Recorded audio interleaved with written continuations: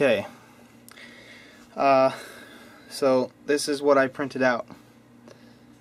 Basically there's 5 globes and a globe, but check this out.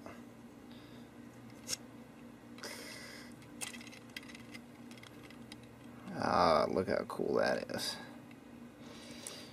So there's 5 internal rotating spheres or such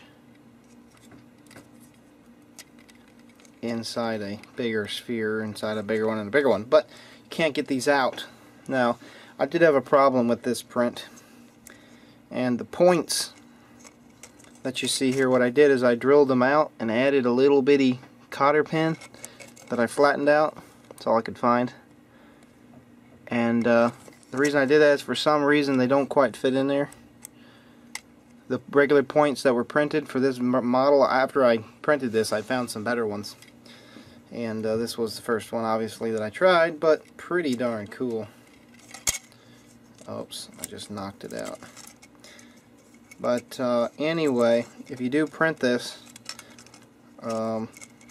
this version didn't work out the best. These points, the very center one here is actually sitting on its original points. I didn't add any. The rest of them I added some just so it worked out better, but yeah, that's pretty cool.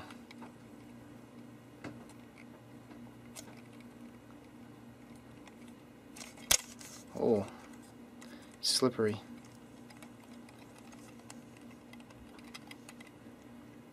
So that's the gyroscopic spherical thingamabobber. Pretty darn cool. And you can't get these out. They're printed in there and they're there to stay. So Russ, RWG Research, once I get the filament extruder running, you better believe I'm going to be printing out a whole lot more very fun stuff and time-lapsing everything.